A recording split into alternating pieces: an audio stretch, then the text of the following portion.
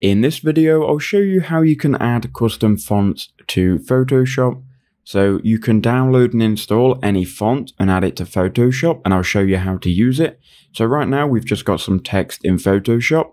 What we first need to do is find a custom font that we want to install. To do that, I will go to Google and then you can just type in free fonts, or I like to use DaFont, which is a website where you can download fonts from. They have many different fonts in many different categories. So we will just download this one here, School Teachers. You can download any that you may or may not like.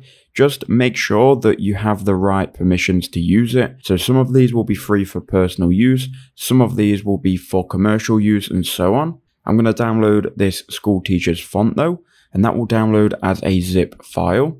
What you can do is you can go ahead and open the file. Make sure that you double click inside of the zip file. Then you'll see the open type font file. Just go ahead and click, and then you want to click install. If you can't see install, just open it first and then click install once this window appears.